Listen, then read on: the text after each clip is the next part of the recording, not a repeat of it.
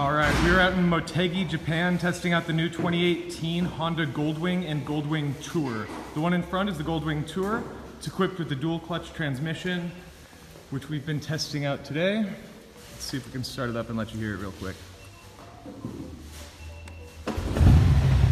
It has a deep, throaty note to the exhaust, which is really nice. It's the 1800cc six-cylinder engine, similar to last year's, but moved forward a little bit and lightened up.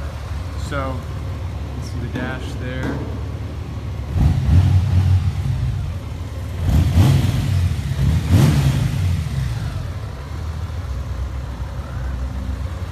Let's turn that off and take a look at the dual wishbone front suspension down there. So you can see you have the main neck shaft, which has, it actually pivots inside to rotate the wheel there. You look up top, and you can see the arms that actuate the steering.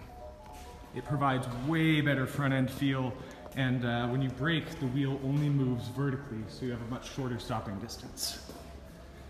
We've been sending them around the track for a good few laps and having a lot of fun, so we will have more and unobscured videos and pictures of this bike coming soon.